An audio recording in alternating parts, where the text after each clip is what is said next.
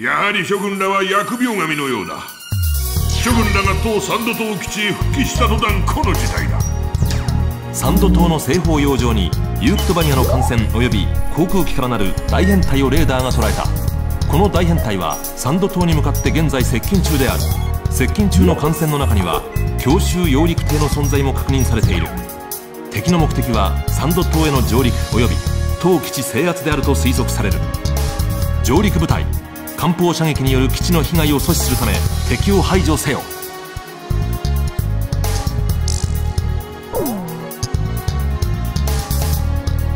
召喚はたとえ地上戦となっても最後まで優先。この地を敵に与えぬ所存である。まず諸軍らはその前衛として後顧を憂うことなく敵上陸船団に可能な限りの打撃を与えよ。本防衛戦は全力出動とする。連動問わず対艦攻撃可能な機は全機出撃せよ。こちら空中管制機サンダーヘッド、各機引け。久々の P 戦だな。どこの喉薬舐めたおふくろに産んでもらったのか聞いてみたいぜ。四号は慎め。敵上陸ライン波方位280、発見次第攻撃に移れ。ひよっこたちを連れてくのは無茶だわ。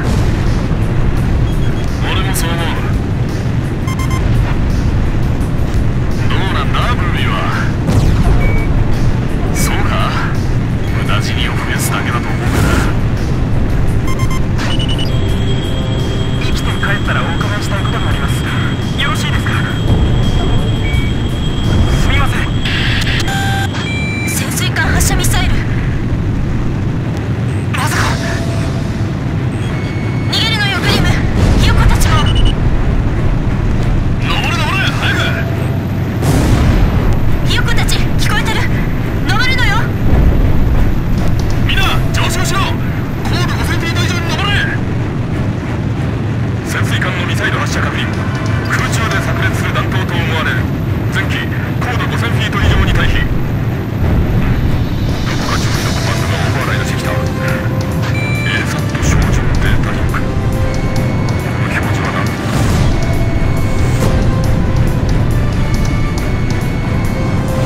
勝手にカウントダウンしている。9、8、7。ちくしょう、間に合わねえ。4、3、2、1。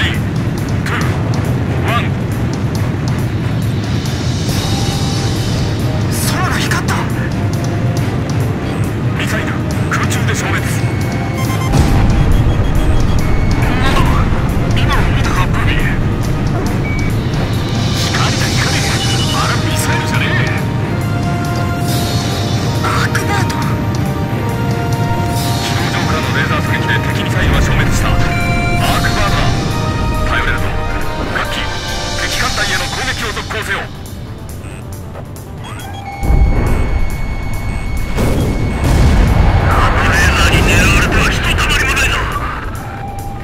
こちら対戦哨戒機ブルーハウンド。その部位が潜水艦を探知。本門分析心拍心合致。ミサイルが消えた。何が起こった。なんだ何が起こった。こちらブルーハウンド。心拍心、ミサイル発射準備中らしき音キャッチ。アークバード、ミサイルを探知次第データを送る。頼んだぞ。隊長、アークバードは味方をしっかり外してくれるでしょうか。本当ですか。ミサイルを射抜く程度なんですよ。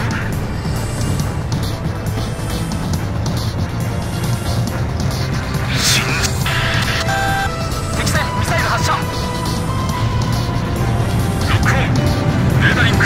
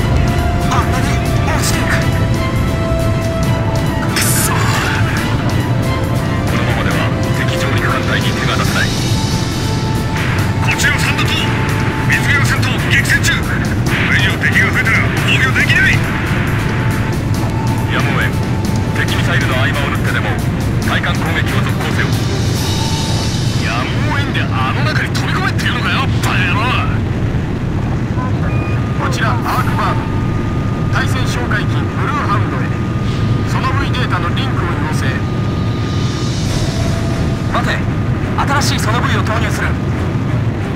残った部隊は再結集を、攻撃の布陣を整えて。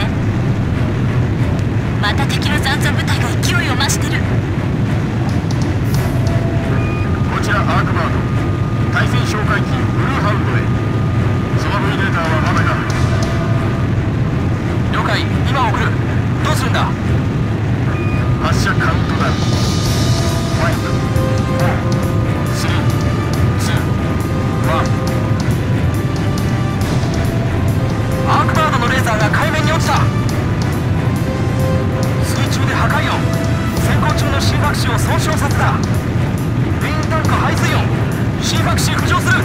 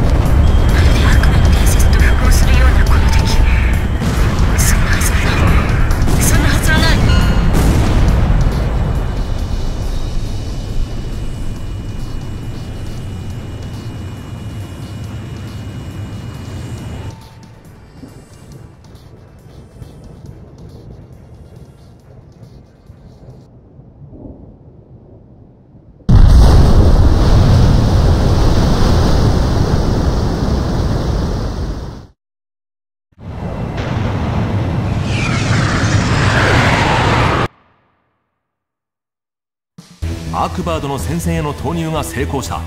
サンド島への上陸部隊は撃退され、基地制圧を阻止することができた。アークバードからの援護攻撃のもと、最大級の脅威であった潜水空母シンファクシュは撃破された。その支援戦力を失ったユークトバニアの残存部隊は撤退した。なお本戦闘において失われた飛行部隊の人員補充に関しては中央に要請中である。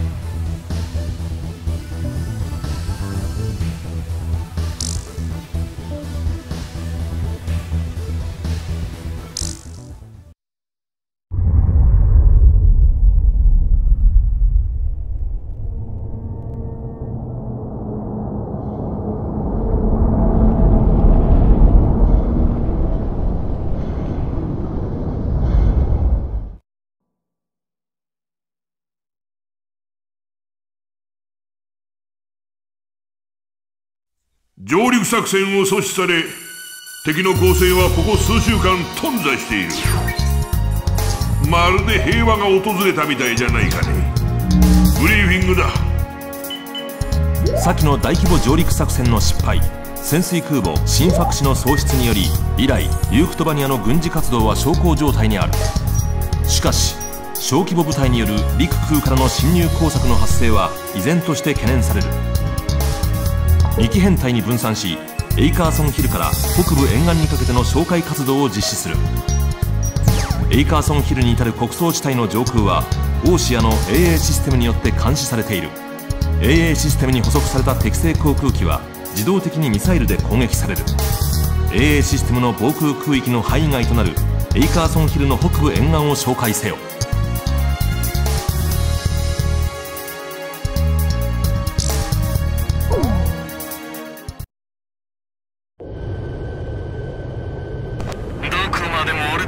遊ばせないつもりとは、基地指令のクソ親父め。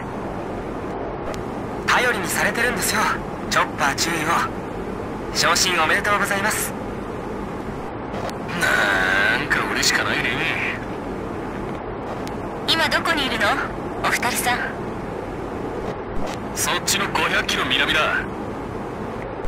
了解。どうした？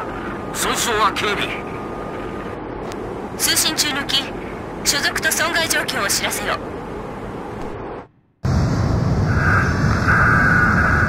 と音があった。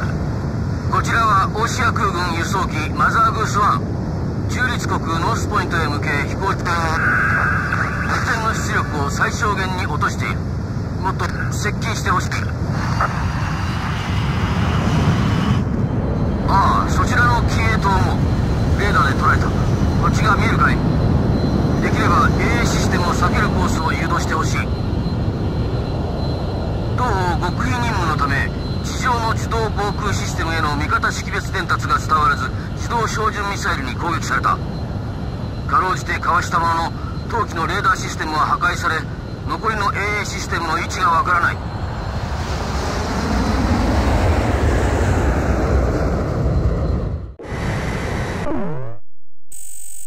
輸送機を先導し、AA システムのレーダー警戒網の隙間を縫ってエイカーソンヒルまで抜けさせる。極秘任務のため輸送機の識別信号は登録されていない。したがって輸送機が AA システムに捕捉されると、味方のミサイル攻撃によって撃墜される恐れがある。AA システムの捕捉範囲をレーダー上に表示する。なお、輸送機のレーダーシステムは被弾により機能を停止しており、その機動性も低下している。輸送機が AA システムの捕捉範囲に侵入しないよう先導を行え。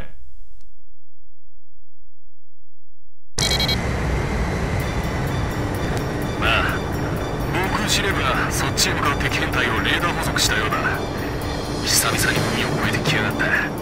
警報がピーピー鳴ってるが、間に合うのはオイラたちだけだ。そっちのバックアップに駆けつけてやるからな。待ってなよベイベー。頼んだわ、チョッパー、グリム。ブレイズ、輸送機の姿を確認できますか？了解。そのまま輸送機から目を離さないで。よし、レーダーに捉えたぞ。情報通りだ。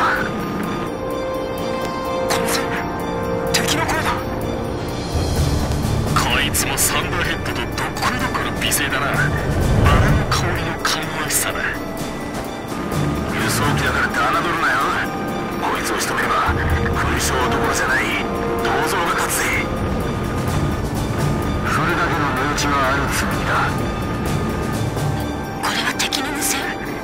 何を言ってるの、この敵は。気にするな。とにかく護衛を頼んだよ。こっちは丸腰だ。敵と俺らとどっちが先に着くか、妙な競争になっちまった。マザーグース1、周波数を 136MHz に変更してください。了解。今変更した。地獄の領空内がこんなに恐ろしい空だったとは。損傷のため機体に無理な負荷がかけられない。できるだけまっすぐ飛んでくれ。マザーグースはそちらに異常はありませんか？異常なし。早くこの空域を抜け出したいものだな。大シア空軍機のパイロットへ。どうだ、こっちが見えているか？了解した。誘導を頼む。 AA システム作動。避けてマザーグース1。見えないだけに恐怖も倍増だな。こっちは目の開かない船鳥だ。親鳥に期待してるよ。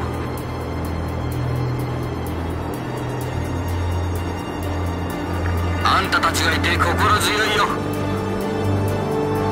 警報です。右翼の目付ゲートに異常信号。私が操縦する。君は計器をチェックする。前へ見て深呼吸だ。落ち着け。大丈夫です。センサーの故障でした。も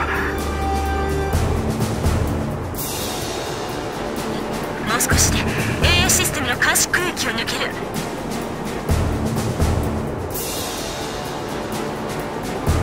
現在当機は順調に飛行中。こちらマザーグース1。無事防空システムを抜けることができた。感謝する。しかし引き続き護衛をお願いしたい。レーダーに敵へ。まっすぐやってくる。チョッパー隊が到着。ブービー、合流してそっちの指揮官に入る。マザーグース1、食い止めます。全速力で離脱してください。すまない、頼んだ。レーダーに新しい敵機。マザーグース1、原進路をそのまま維持してください。了解。了解。くそ。スピードが落ちています。どうしましたか？トラブルだ。第一エンジンの推力が低下している。おい、護衛の戦闘機が見えるぞ。護衛機はいないはずじゃなかったのか。次から次でキリがない。オイルの圧力計がどんどん下がってます。私がいる。操縦を任せるぞ。敵は彼らに任せろ。このまま進路を維持。チョッパー、グリム、援護頼む。オーケー。この輸送機は意地でも守ってやる。火災は？はい、自動消火が作動しました。相手をやられた。どうするんだ。アーチャー交戦。チョッパー交戦。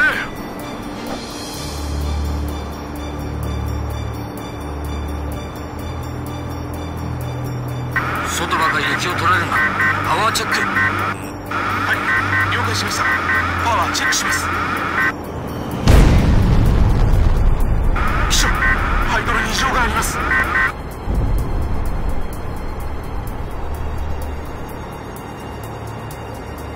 ハイエナみたいなやつらだ。輸送機一気に牙向くとは節操がない。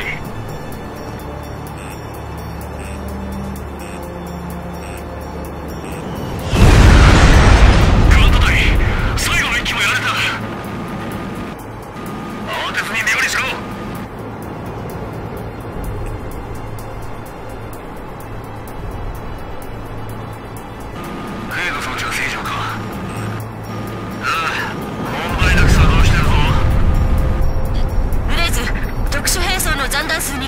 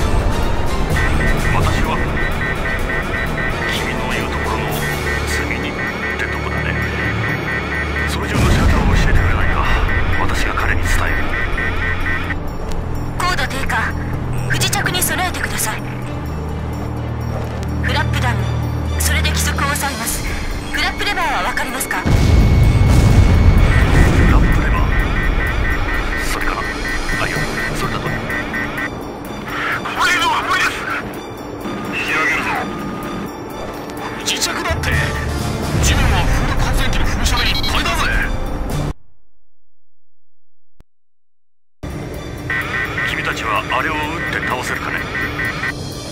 やりましょう。何？やるしかないでしょ。オッケー、やってみよう。素敵な声のお嬢さんたち。ケイ永瀬、注意です。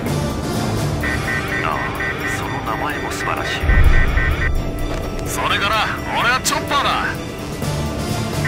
いい名だ。あんた気に入ったぜ。これからトミーが藤茶のところにいる。彼も精一杯努力してくれているが、所詮素人。どうなるかわからない。先に感謝の言葉を述べておくよ。大丈夫。ええ、きっと無事に降りられます。トミー、壊してくれた風車が道しるべだ。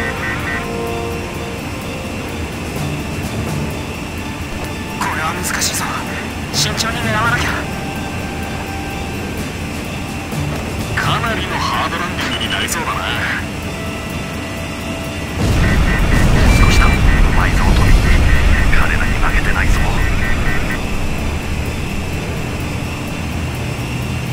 急げ。輸送機は待ってくれなさそうだぞ。巨大な風車なのに空から見るとなんて小さな。高度100フィート。そろそろかな。マザーグース1、あとはそのまままっすぐ。立派な滑走だね。最高の不時着ができそうだ。なかなか上手な不時着だ。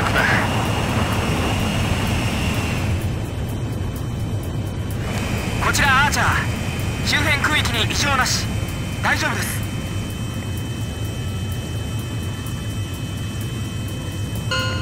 マザーグース1の設置を確認。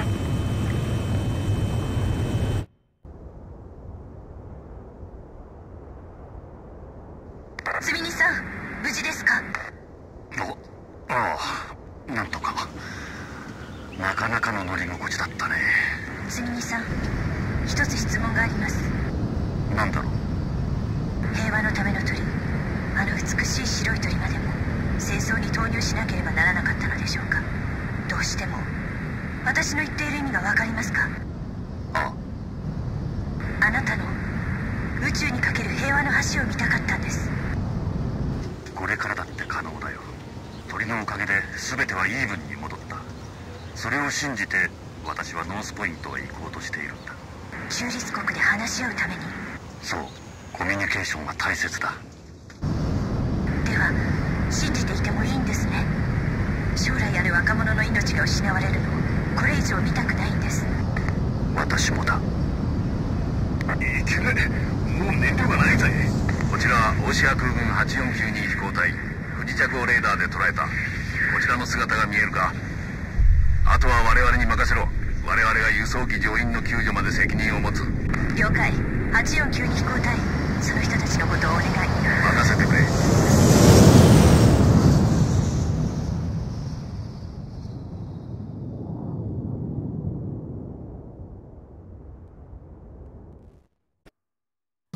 中央本部から通達。今作戦中に遭遇不時着した輸送機の乗員は8492飛行隊によって救出された。本件に関する情報は以上である。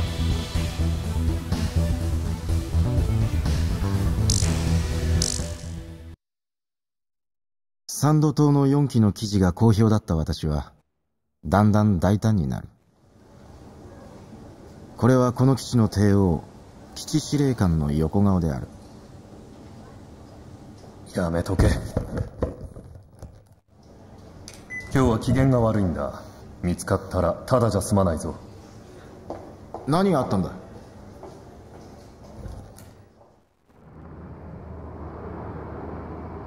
アークバード。え？宇宙空間に浮かぶ白い鳥、戦力でこちらを上回るユークとの和平交渉に臨む大統領のたった一つの切り札。それがこちらの手からこぼれ落ちたのよ。戦争がいつまで続くかわからなくなったっていうこと？敵の手の届かぬ遥かな宇宙から攻撃可能な超兵器アークバード。地上から打ち上げられた補給物資に混入した爆発物により、その動力部が破壊され、ユークとバニアとの戦力的均衡は再び崩れ去った。